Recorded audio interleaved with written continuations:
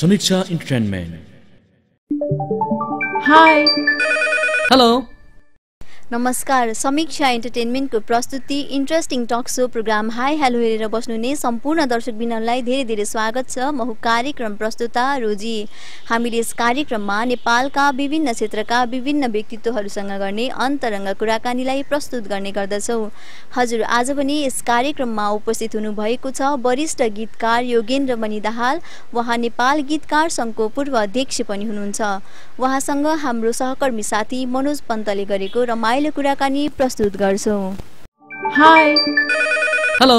सन्चै हुनुहुन्छ? सन्चै छु। स्वागत छ तपाईँलाई कार्यक्रम हाई हेलोमा। धन्यवाद मनोज। हिजो आजको साङ्गीतिक यात्रा कस्तो चल्दैछ? हिजो आज ठिकै चलिरहेछ भन्नु पर्यो। अब नेपाली गीत सङ्गीत क्षेत्रमा गीतकारहरूको अहिलेको अवस्था कस्तो छ? वास्तवमा भन्नुपर्दाखेरि यो सङ्गीतको जुन एउटा गायक गायिका सङ्गीतकार र गीतकारहरू मध्येको तुलना गर्दाखेरि अलिकति पिछडिएको चाहिँ गीतकार नै हो र पहिलोको तुलनामा केही धेरै नभए पनि केही मात्रामा चाहिँ सुधार भएको छ र भविष्यमा आशा गरौँ योभन्दा पनि धेरै राम्रो हुनेछ। जस्तो अब यहाँले नेपाल गीतकार सङ्घको अध्यक्षको रूपमा पनि एउटा सुन्दर कार्यकाल यहाँले व्यतीत गर्नुको कतिको उपलब्धिमूलक रह्यो त्यो कार्यकाल? हाम्रो उद्देश्य मेन कस्तो थियो भने गीतकारहरूलाई चाहिँ आफ्नो हक अधिकार प्रति अलिक सजग गराउने होइन। मलाई लाग्छ त्यो कार्यमा हामी सफल भयौँ र एउटा गीतकारहरूलाई चाहिँ एउटा सम्मान गर्ने प्रोत्साहन गर्ने त्यो कार्य अहिले पनि भइरहेछ र मेरो पालामा पनि मैले नै सुरुवात गरेको थिएँ। त्यो चाहिँ जसरी हुन्छ गीतकारलाई चाहिँ यो क्षेत्रमा जसरी यहाँले अघि प्रश्न सोध्नुभयो गीतकारहरूको एउटा व्यथाको बारेमा सोध्नुभयो त्यसलाई चाहिँ हामीले कम गर्न हामी लागि परेका छौँ र गीतकार सङ्घले चाहिँ त्यसैको पहल गरिरहेछ। अब भनौँ न, अब गीतकारहरूले आफ्नो सोलो एल्बम बजारमा लिएर आउँदा होइन सङ्गीतकार गायक गायिकासँग सहकार्य गरेर काम गर्दाखेरि गीतकारको चाहिँ भनौँ न लगानी चाहिँ प्रतिफल आउने सम्भावना चाहिँ त्यति छैन भनिन्छ। साँच्चै तपाईँको अनुभव कस्तो छ? मेरो अनुभव भन्नुपर्दाखेरि वास्तवमा अहिलेको स्थितिमा चाहिँ बालुवामा पानी हाले जस्तै छ होइन। लगानी पहिला लगानी उठ्थ्यो, अब अहिले लगानी उठ्ने स्थिति छैन र अहिले जुन हाम्रो सिस्टम पनि मार्केटिङ चाहिँ एकदम हाम्रो कमजोर छ। जसरी डिजिटल फर्मेटमा अहिले व्यापार व्यवसाय भइरहेछ भनेपछि हामीले त्यसलाई चाहिँ पछ्याउन हामीले सकेका छैनौँ। जस्तै अहिले युट्युब मार्फत धेरै धेरै भनौँ स्रोतहरू छन्, नयाँ नयाँ स्रोतहरू आइरहेछन् त त्यसलाई हामीले पहिल्याएर त्यसको पछि हामी लाग्न सकेका छैनौँ। त्यो चाहिँ हाम्रो कमजोरीले गर्दाखेरि अलिकति लगानी उठाउन सकेका छैन।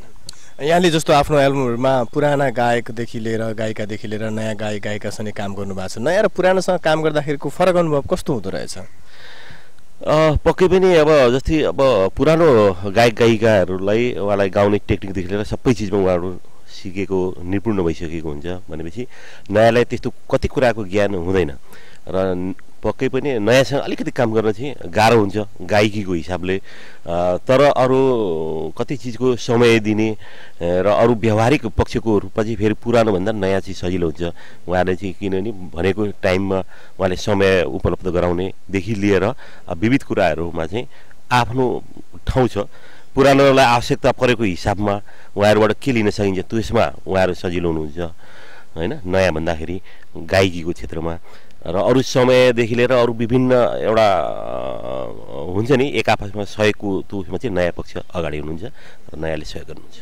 अब यहाँको धेरै गीतहरू रेकर्ड भइसकेका छन्। अहिलेसम्म यहाँको रेकर्ड भएका गीतहरू जुन गीत चाहिँ अझै पनि सुन्दाखेरि सुनिरहँ जस्तो लाग्ने, जति सुने पनि नगाउने खालको गीत चाहिँ कुन लाग्छ आफ्नो? अब आफ्नो सन्तान कुन प्यारो भने जस्तै हो होइन। त्यही पनि अस्ति भर्खर मात्र मैले दीप श्रेष्ठज्यूले गाउनुभएको बादलहरू हो। अर्को एउटा नयाँ भाइले पनि कभरसँग भनेर गाह्रो युट्युबमा हाल्नु भएको छ होइन। त्यो चाहिँ अहिले सुन्दाखेरि पनि मलाई चाहिँ ताजा जस्तो लाग्छ। सधैँ सुन्दाखेरि त्यत्तिकै मजा लाग्छ। अब यहाँको जीवनको पहिलो दिनहरूका कुरा गरौँ। पहिलो यहाँको रेकर्ड भएको गीत कुन थियो? त्यसमा सङ्गीत र स्वर चाहिँ कसको थियो? सबभन्दा पहिला 2058 सालमा मेरो रेकर्ड भएको त्यो चाहिँ सुदेश खवासले कम्पोज गर्नुभएको, उहाँ आफैले गाउनुभएको थियो। त्यसको एरेन्जमेन्ट चाहिँ जेम्स प्रधानले गर्नुभएको थियो। त्यो नै मेरो पहिलो गीत थियो। त्यो गीतको बोल के थियो? प्रियसीको यादमा हराएको छ मेरो मन, मदिराको नसाले छटपटाएको छ मेरो तन, मायामा पिउँछु सम्झनामा पिउँछु, निराशको जिन्दगी जिउँछु, यस्तो किसिमको थियो। अनि यहाँको पहिलो चाहिँ सोलो एल्बम चाहिँ कुन थियो? त्यो एल्बमभित्र सङ्गीतकार र गायक गायिकाहरू कसलाई समेट्नु भएको थियो? पहिलो एल्बम मेरो अक्षर भन्ने रियाज म्युजिकबाट त्यतिखेर निस्किएको थियो। त्यसमा चाहिँ धेरै सङ्गीतकार र धेरै गायकहरू हुनुहुन्थ्यो। जस्तै त्यहाँ गीत गाउनेमा योगेश्वर अमात्य, दिपेश किशोर भट्टराई, सञ्जीव सिंह, सरोज दत्त, सुगम पोखरेल, अन्त सुदेश खवास पनि हुनुहुन्थ्यो। अरू एक दुईजनाको मैले नाम छुट्याएँ। र त्यो गीतमा सञ्जीव सिंह, दिपेश किशोर भट्टराई, सुगम पोखरेल र सुदेश खवास उहाँहरूले कम्पोज गर्नुभएको थियो। अनि यहाँको पहिलो विदेश भ्रमण चाहिँ कहाँ थियो? विदेशको कुरा गर्दाखेरि म एउटा जब होल्डर काम गर्ने मान्छे, कहिले फुर्सदै नहुने। अब सधैँ यसको चाहिँ मैले चाहिँ उत्तर दिनुपर्ने, तर अहिले चाहिँ उत्तर दिन पाएको छु। गएको साल चाहिँ म 1-2वटा देश चाहिँ घुमेर आएँ, त्यही हो। अब जीवनमा पहिलोपटक चाहिँ भनौँ न चाहिँ एउटा गीतकारको एउटा जुन आफ्नो नाम अगाडि जुन त्यो एउटा विशेषण परिचय तपाईँले प्राप्त गर्नुभयो, त्यति बेला कस्तो महसुस भयो यहाँलाई? सबभन्दा पहिला त म सानैदेखि अब कविताहरू लेख्थेँ, अनि अलिक ठुलो भएपछि मुक्तक लेख्न थालेँ। अनि साथीभाइले सुनाउँथेँ, वाह क्या राम्रो भनेर भन्नुहुन्थ्यो। तर मलाई कस्तो थियो नि, खालि त्यो छेडेको त्यो सुनाउनको लागि त म लेख्थेँ। र यो गीत भनेको चाहिँ कस्तो भने यो चाहिँ जनता पब्लिकको लागि लेख्नुपर्ने भयो, यो आफ्नो चिज नहुने भयो। मबाट छुटेर सङ्गीत भएर गायिकाले गाइसकेपछि यो चाहिँ सम्पूर्ण जनताले सुन्ने भएको कारणले यसमा चाहिँ अझ थप दायित्व, जिम्मेवारी एकदम त्यो बढेर जाने भयो। बढेर जाँदाखेरि मलाई लाग्छ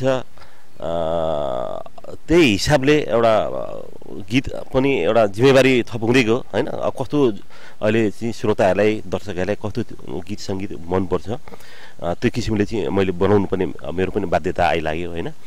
र मलाई लाग्छ अब एउटा सबभन्दा पहिला त अब म गीतकार हुँ भनेर मेरो पहिलो गीत जब मेरो एफएम मिडियाबाट बज्यो, त्यतिखेरै मलाई त्यो पहिलो लाइफमा सबभन्दा आनन्द आएको भनेको त्यो क्षण थियो।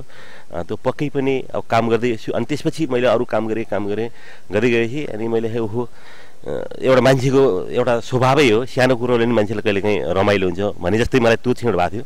तर पछि मलाई थाहा भयो कि यो त केही पनि होइन रहेछ, यो त महासागर हो, यसमा जति काम गरौँ अझ सिक्न बाँकी छ, अझ गर्न बाँकी छ। अब अहिले पनि मैले कस्तो नयाँ किसिमको गीतहरू लेख्नुपर्छ, कसरी अगाडि बढ्नुपर्छ भनेर अहिले नि म होमवर्क गरेर आउँछु, सिकिरहेको हुन्छु। त्यस कारणले गर्दाखेरि यो कहिले पनि निपुण कहिले पनि हुँदैन होइन, अपूर्ण नै हुन्छ।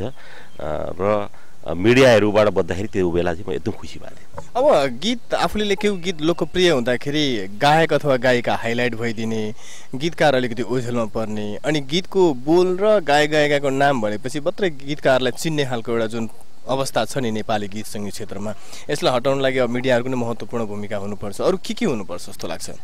अब यो सबभन्दा पहिला त होइन, यो हामीले श्रोताहरू दर्शकहरूसम्म यो कुराहरू पुर्याउन एकदम बाँकी छ। जस्तै होइन सिङ्गरको नाम भनेर उहाँले फलानाको गीत भन्नुहुन्छ भने उसको गीत त होइन नि, एउटा गीतकारको गीत हो खास भन्दाखेरि होइन। उहाँलाई त्यो यसको ज्ञानको कमी छ र धेरै मिडियाको मान्छे साथीहरू पनि हुनुहुन्छ, अनि यो चिजमा नि पहल धेरै भइरहेछ। तर यहाँ समस्या के छ भने अब अहिलेको यो हाम्रो प्रविधिको युगमा होइन, यहाँबाट एक ठाउँबाट अर्को ठाउँमा गीत पठाउँदाखेरि अहिले सिडी पठाइरहनु पर्ने जरुरी छैन, इमेलबाट सिधै हामीले पठाउन सकिन्छ।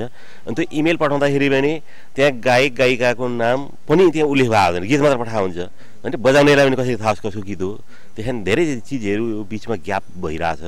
यसलाई पूर्ति गर्नको लागि जस्तै हामीले धेरै मिडियाको साथीहरूसँग गीतकारसँग हुँदाखेरि पनि यो कुराहरू धेरै साथीहरूले उठाउनु भएको थियो।